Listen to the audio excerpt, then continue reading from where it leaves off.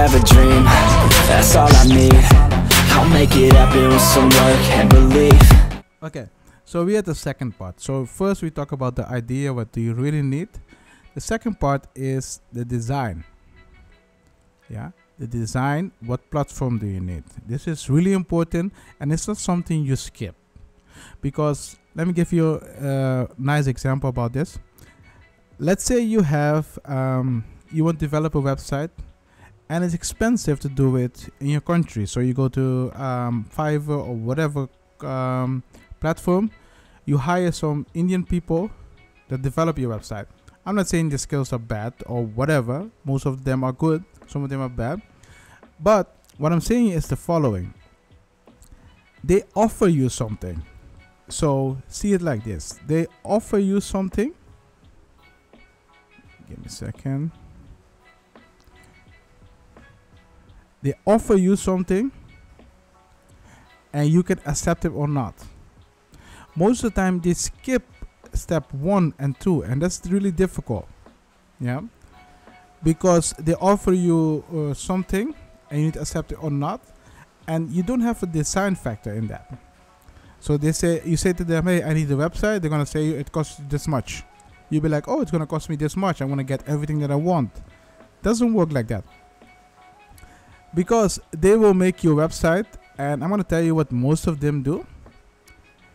They choose the most platform that's convenient for them, where they have experience. That's one thing. And second, let's say they choose a platform where they have an experience with this platform. They get a template. They get a template, and most of the time they use that template to create your website. And they ask you money for that. So let's say you pay, let's say they pay $60 for the template, and they ask you $900 for the website. The profit is high. You just pay them to put your information on the website. That's technically it. There's nothing wrong with this. This is how some people do business. There's nothing wrong with it. But think about it for a second. Does this really solve your problem that you discussed in one? No, because most of the time they just choose a platform that they are familiar with. You need to look at the platform that you are familiar with. And you need to look at the platform that you really need. Something that you're familiar with and something you need. And sometimes there will be situations that you are not familiar with the platform, but you will need it because it's convenient for your customer. I hope you understand that. Let me give you an example. Let's say you're familiar with WordPress, but another platform is much better for you and your customer, because it's easy for them to buy something on that platform. And a lot of customers know already how it works. So you cannot use WordPress just because you're familiar with it, because the customer are paying you. So would you use WordPress or would you use the other one? You understand what I mean?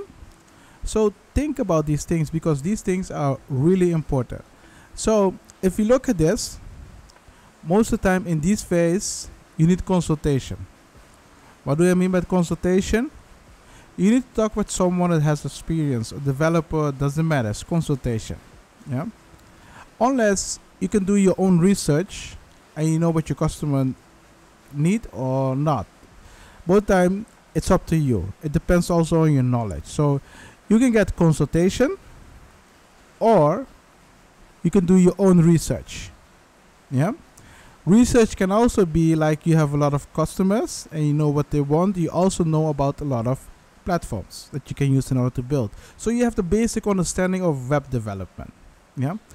What you need to keep in mind is, if you need consultant, so of someone that wants to build your website, so this is you, and this is the other company or developer. So we have other developer of company, doesn't matter. They can build it for you.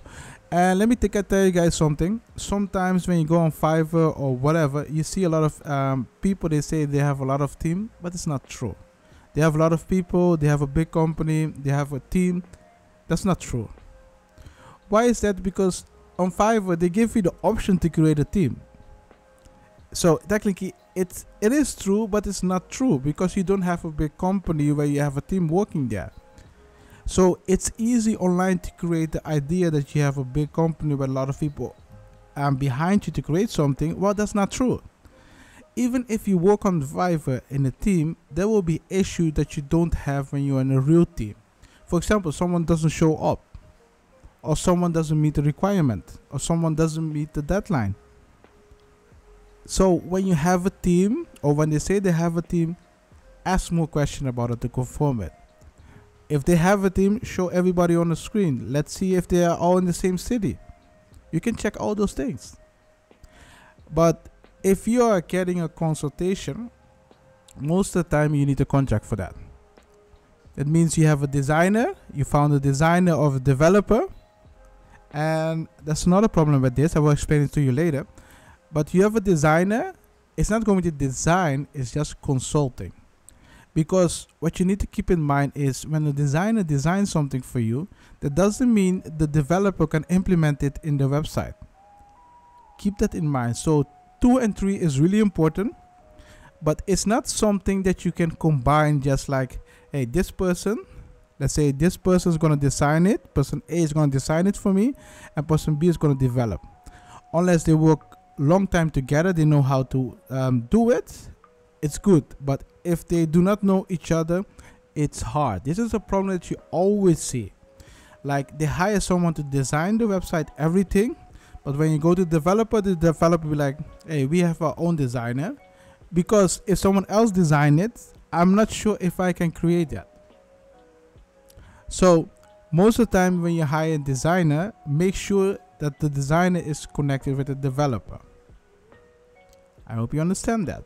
So if you look at this, when you hire a designer, you need to have a contract, or a consultant, you need to have a contract. In a contract, you need to make an appointment, you need to make an agreement about how much it's going to cost you, what they're going to deliver, what is the consultation about, what problem do they need to solve, what can they advise you, will they recommend you to someone else for development, do they know developer that meets the requirements that you really need to solve your problem. Because when they give you some solution, someone needs to execute it, and most times it's developer. So when you have a consultation, try to figure out if they can give you some advice about who can develop this or not. Yeah. And if you hire a designer, so designer, same story. If you hire a designer, make sure the designer is connected with the developer, because most times they can give you one package and they can design it. You can say yes or no, and then they can also design the website. You understand what I mean? So consultation is really important. Consultation is really important. So then you know what platform you need, what you're going to build, and what problem you're going to solve. What you really need is a consultation agreement. If you want that, you can just go on Discord. You can ask me directly. If you hire a designer to design something for you, you need to ask some specific question. But also in that situation, you can just go on a Discord in the Law Center. You can ask me question about it, what you can ask. So just remember, this is you. You have a contract with a company or person. If it's online, make sure you have the information about the person or the company, so they can sign the things. Because when something goes wrong, you can go after them. And most time people just sign something online and it's crappy, and you don't want that. Yeah. So this is the part where you talk about consultation and design.